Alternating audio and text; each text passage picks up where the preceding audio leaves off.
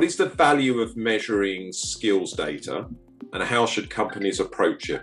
Well, so we talked about the scoreboard principle, and I want to give you a story that I think really illuminates some of the value here. So again, the scoreboard principle is measuring the factors on which you're trying to improve on and then keeping track of those on a daily basis. And one company that has done that extraordinarily well is the Ritz-Carlton hotel chain.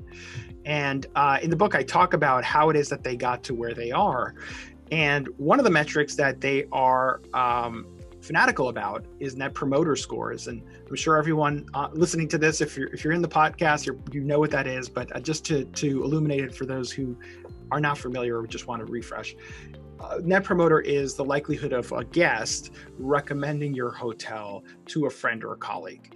And the reason they're so gung-ho about that metric is because they realize that it's not just about having customer satisfaction. What you really want is you want people raving about your hotel to their friends and colleagues, because that is what is going to lead to more bookings in the future.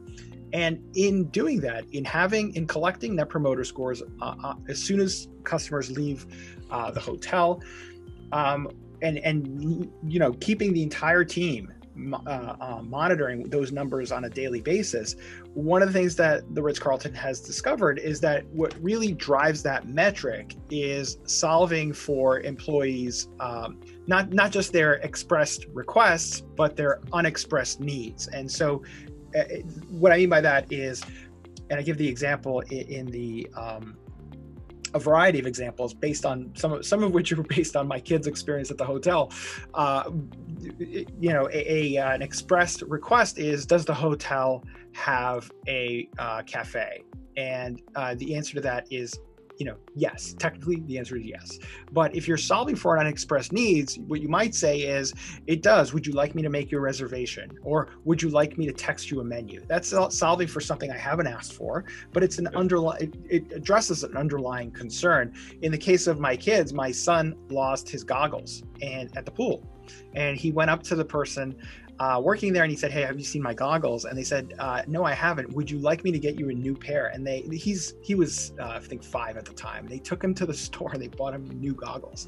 And it's because every employee at the hotel has a tiny budget that they don't have to ask for permission for, that they can just address a customer concern. And all of that came from understanding and valuing the metrics and the metrics of net promoter scores. So to the extent that you're monitoring metrics, you're able to identify drivers that may not be obvious, but that you can control. And so those are leading indicators that you can then start to tinker with in order to drive your ultimate outcome. And so I can't say enough about the value of metrics. There's an entire chapter on it in Decoding Greatness, because it's the first step to getting better at anything, is identifying your metrics.